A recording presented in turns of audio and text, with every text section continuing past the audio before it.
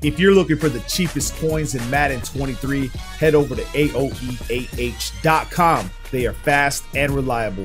And make sure to use code WOLF for 3% off. Link is in the description. Now, before we start today's video, I just got a question for you guys. How many of you are going to try out the Maximum Sports when it drops? They're going to drop it on PC first, the Maximum Football game, and then later they're going to release it to the consoles.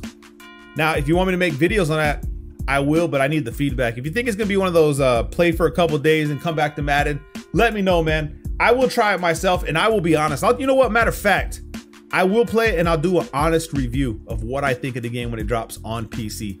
And I'll drop gameplay, I'll drop whatever I, find whatever I see, and I will compare it to Madden and how it differs. So I will go in the lab on that game for you guys. Now, there is no licensing behind that game, or official license from the NFL, so you're not gonna see like the real players. You can probably create your own team, your own players, you know what I mean? And they want to work up to 11v11. So if the game's good because it's using Unreal Engine 5, we may have to consider it, man. You know what I mean?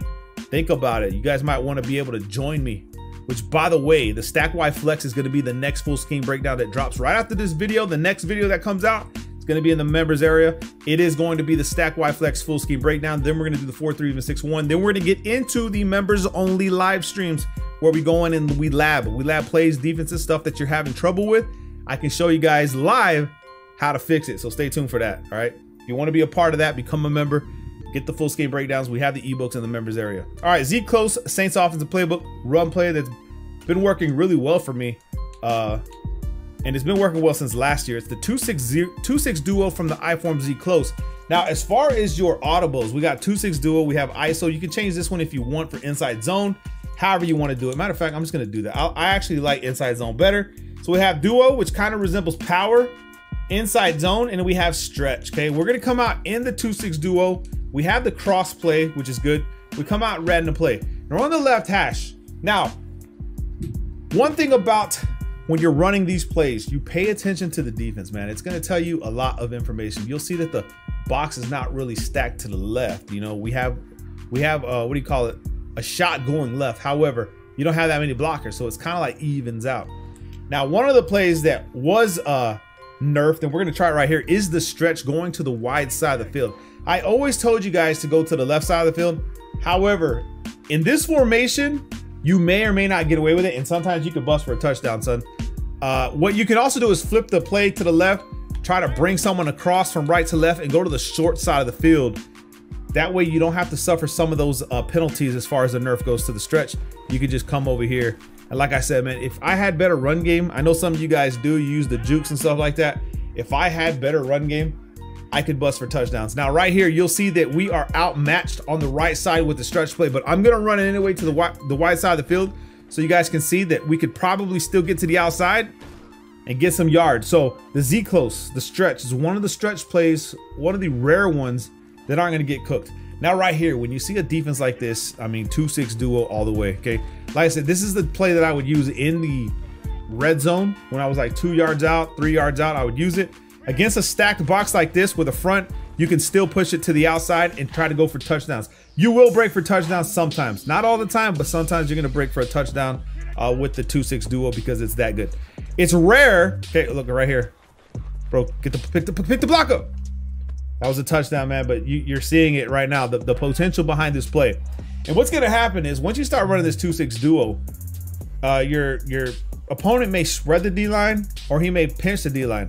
He spreads the D-line, you can stay in 2-6 duo, or you can come to the inside zone, which has lead blockers that are pretty good as well. And you guys know anything about the inside zone, it is a very good run play in itself. Okay, so 2-6 duo, inside zone.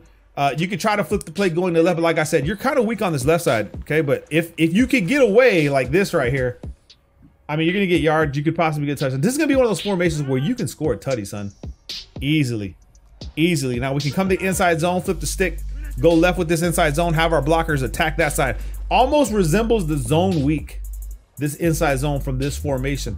So you're looking right here at the Z Close, a very powerful run scheme that you can use. You know what I'm saying? To the best of your ability to get yards. And you can always throw different looks. It's not going to be the same thing all the time. So we can come back to stretch. We could try to go left without motioning anyone over and then just cut up the lane. Now, like I said, stretch isn't as good as it used to be, but it's not nerfed in this formation. In some formations, you cannot run stretch to save your life. You just can't do it. Now right here, it's probably a blitz. We still got a couple yards. It's gonna be hit or miss. Like I said, your opponent's gonna be shifting the D line, and you're gonna be going off what he does, right? So we can come back to inside zone. We can have our lead blockers. We can follow them right on the blocks and get mad yards. And then every once in a while, what you can do is you can come over here to the PA cross. So you'll see this cross play right here. It's a decent one. You want to go ahead and just run a clear out, which is X, which is Lazard. You can run the play action, but like I said, you got to be careful with play action. We have A, we have B. If they insta shed or they're heavy blitzing you and they pass commit, you're going to get cooked on that play action. So be careful. This is a safety blitz. I want to see what stretch does against the safety blitz real quick. I'm sorry. I got to see if I can get to the outside. I can't. All right. Yeah. So stretch can't cook the safety blitz for this formation. It was just something I wanted to see.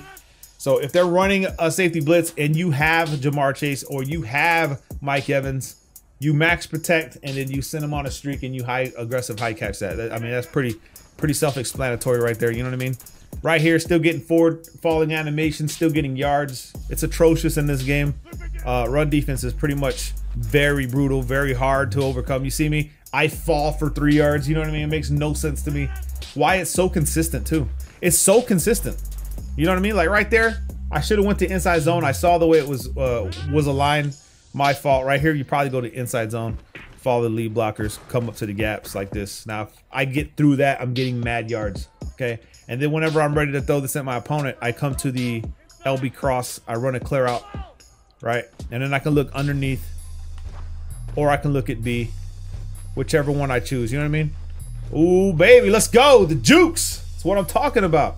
Now let's look at some of the other plays that are in this formation that you could use. Maybe something that you'll like or something that you see in this video from the iForm Z close. So we have inside zone. We have wide receiver curl, halfback blast, PAZ dig, which I don't know, man. I really wouldn't use those plays, to be honest with you guys. PA sell, which is corner route. So you can actually run a flood concept. So if they're running cover 2, right, we run B this way. Well, I don't know. Let's just see how this corner route is ran. This way, boom. Oh, that's a nice corner route. I'm not gonna lie to you guys. Okay, so maybe, bro, that is a nice corner route. Look at this corner route. Watch how he breaks. That's the kind of break I'm looking for, son. 100%. You could probably run that against mad defense. Let's just go ahead and see. Now remember, cover 1 is outside leverage, so that's going to be the best to use as far as stock defense to try to slow this play down. So PA sell. Let's go cover 1. We'll go random cover 1 like this. We'll run the clear out. Let's just see what Tanya can do. So to play action, he cuts pretty hard. You see what I'm saying? Like his now the cut is actually nerfed. He's not cutting as hard against that cover 1, son. So it's predetermined. It's one of those. I can't do nothing about it. But he cut pretty hard there, but it's predetermined. Now that is outside leverage. You got to understand that that's how that defense works. It's supposed to do that. So what this means is if we look at Lazard coming from the left to right, you also have to be careful there because the 3-rec hook will predetermine that. Let's see what the 3-rec hook does here. On my left side.